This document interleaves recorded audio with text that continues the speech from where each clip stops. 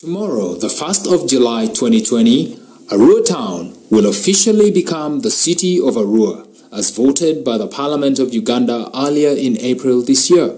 Arua will be receiving this city status alongside 6 other regional cities: Gulu City, Jinja City, Mbarara City, Fort Portal City, Mbale City, and Masaka City. Today, we moved around the streets of Arua Town to hear the views of the townspeople on the upcoming city status. Hi, my name is Stella Tizio. I'm a customer service representative with Airtel Uganda. I work with Airtel Arua Service Center. My thoughts about Arua becoming a city, as you can see from the smiles, first of all, I'm very excited. I'm a born of Maracha, Mamaracha Zamvani, but I'm very excited for the city status coming to Arua because first and foremost, it's not only going to benefit Arua as a city, but even all the neighboring districts to Arua, the likes of Nebi, Maracha, and further districts like Koboko and things like that. If you ask me, this city status is a little delayed, according to me. But despite the fact that it's a bit late, we still welcome it anyways, and we are happy about it. About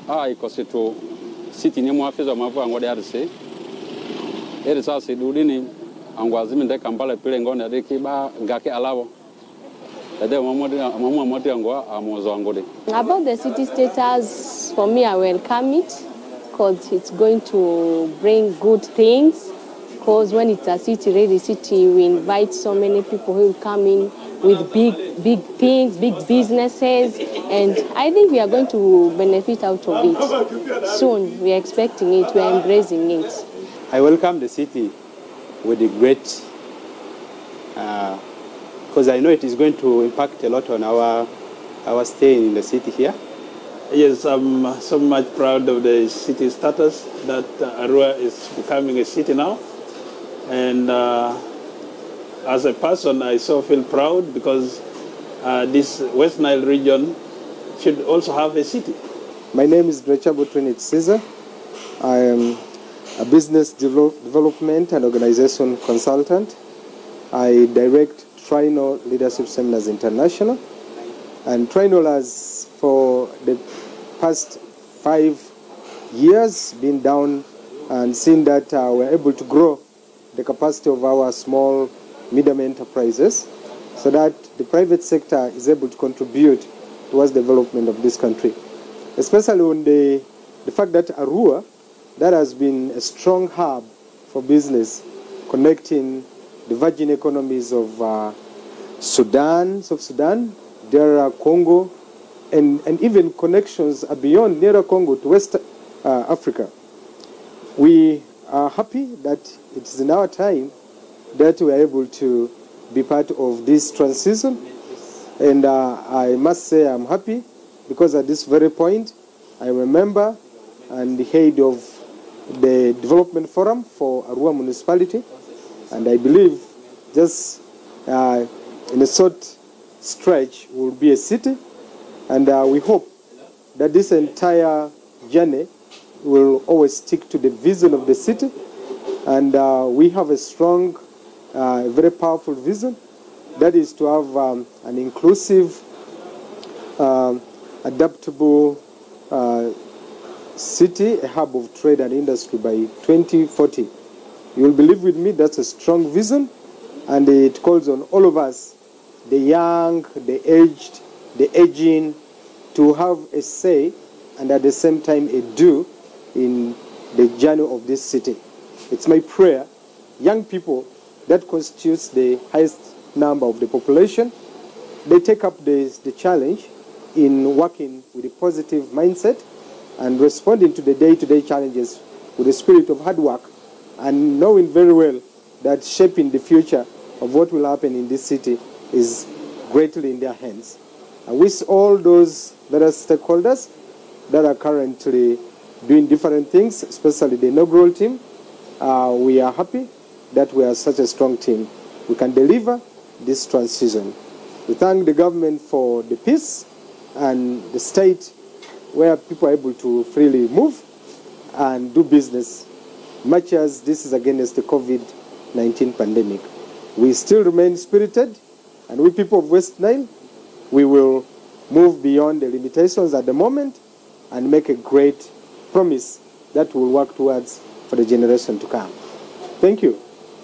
Rusi male kuruma greater kimuye ma aikosi city ni fiangwa mavori malia rese.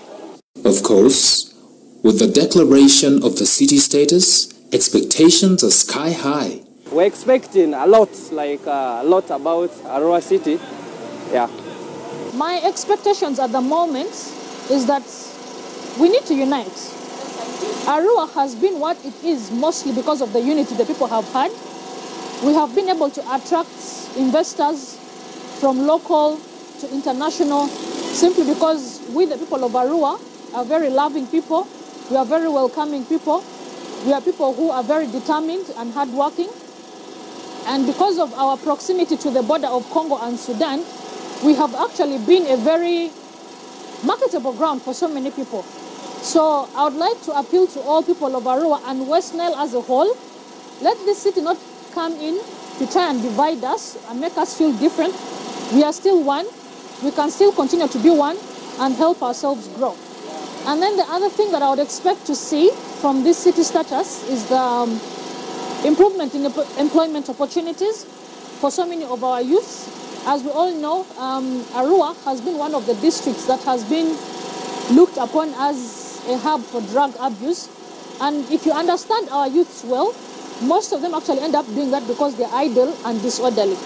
So if this city can actually come with opportunities for employment, we can be able to keep our youths busy, help them to improve on their income levels, help to improve on our standards of living, help to improve on our family relationships, because most of these problems that we have in our families, domestic violence and stuff, come in as a result of poverty, over-dependency and things like that. But when we increase on our income levels, we shall have increased education, we shall have increased opportunities for better health services, and so much more. But my biggest concern and outcry for my people of Arua and the whole of West Nile is unity.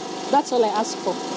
Afa mane gada mane azo afusiri Arua ma location dia di ma location ini boundary ni adezo afa Congo beti Sudan beti di edenga feba ka fisite mavre aminge ata area zipi mangusu amakambala kendera aya irizori mata government utwa dara ba fa mane achi abade permanent chi ama factories kibaji kidia amotoni kinga mu mapakeji tu bichitu andra dishikambala sile mapakeji tu ko amanga turia tamanga kambala ndera asukani Kongo ania vadi Kongo riziki mu faja mavuria aya amata borobora amatonge benefiti ikidungasi kia pakeji kia pakeji balori oru ama faski di Kongo so dan evo ania dia moto afa transportation afa transport na kingara. Our expectation is the growth of the city. I think business will not remain the same. There will be job opportunities. There will be very big opportunities because those people who are dealing in wholesale, maybe they will bring it in Arua and will not be spending transport going to Kampala. That one will benefit me in a fashion life. So I'm very happy for the city coming to Arua. Soon we'll be in Arua city. Yeah, I'm proud of Arua. Thank you. My expectations per now is on infrastructure development, especially roads. When you go to Oli side and then you find a lot of roads which are not being opened, passing in the town becomes very, very hard. When you compare Arua to Gulu, you see a great difference. Arua is still behind, it lags behind. I don't know what the cause is, but the leaders who are going to come in the city, I expect them to be active, leaders who are innovative, and the ones who are able to work with the people and the communities. So I also expect a lot of jobs to be around for the youths in terms of employment, both soft skills and hard skills. So I expect a lot of jobs in this side. And then I also expect peace in the city, because we are bordering both South Sudan, we are bordering Congo border. That means we'll have a lot of foreigners in the city. So we expect peace to be around, and then so that development can take place. Without peace, you will not find any development in the city. Then I also expect we the Aivus, we expect jobs to be rendered for us. Not that they bring someone from outside to come and take top positions in our city. We need to make decisions for ourselves because it's our city. So that is the little I can say about that. And then I welcome everyone to come to the city, and we stay together. I believe that some of us will get greater opportunities that we can cope up with in life. More especially when I look back at the history of this region hosts a lot of refugees, South Sudanese. Yes, South Sudanese have suffered, but of course we feel proud as the citizens of South Sudan because we have been hosted here peacefully.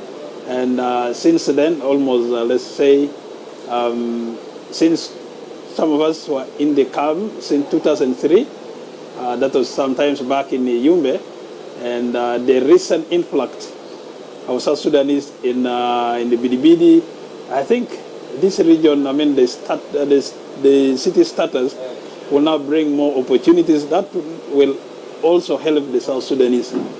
I'm having a city, the Suzo, as Kuni City, the data of the Abo factory key can hotel and bomba the Kibangaki Sidia and the Amadi Kivin in Gazi Sura. Canedy, Aladendra Man School Deki were letter them of Yamanziki, Amanzi Mamuki Din School, Amaparenda Man La Kodakila, Dusi Mamuki Vini, or Rodu City, the Drusu, as in Gazu City, the Mahalia, and Dereneva. There is a general feeling of optimism about the new status quo. There are, however, some apprehensions and misgivings. Can't even add it, Sandis were sitting there, feed out the oil Pietre, Julon this, Jordandra Madramani, see, plan Cocoraziki Dimudenzilla, Bamanzo Kofa Va, After Devin Lungamani and defend. Well, whatever the case, when we wake up tomorrow morning, we shall be the citizens of Arua City, and the kind of city it shall become is left to us to decide.